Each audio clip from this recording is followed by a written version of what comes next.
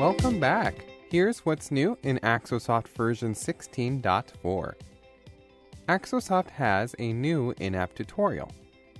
Any new users will automatically trigger the tutorial when logging in for the first time. Current users looking for a refresher can navigate to Help, Show Tutorial Bar. The tutorial bar will appear at the top and let you choose which tutorials you wish to start. The bar will track your progress, and you can always dismiss the bar at any time. Don't forget, if you need any additional resources, you can always visit the Help menu. We've made numerous smaller changes as well.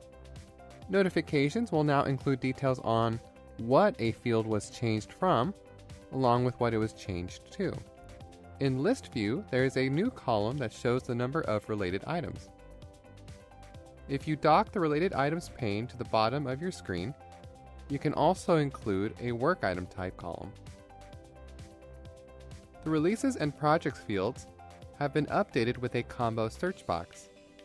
All options will still be listed, but you can quickly refine the list to find what you're looking for by typing the first few letters of your release or project folder.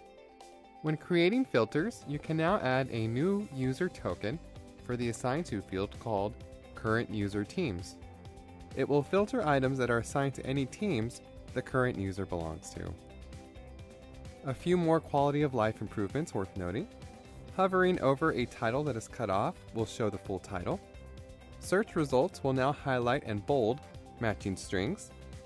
And you can now remove a sub-item from its parent when you view a sub-item and click on this X. Alright, that covers what's new in Axosoft version 16.4.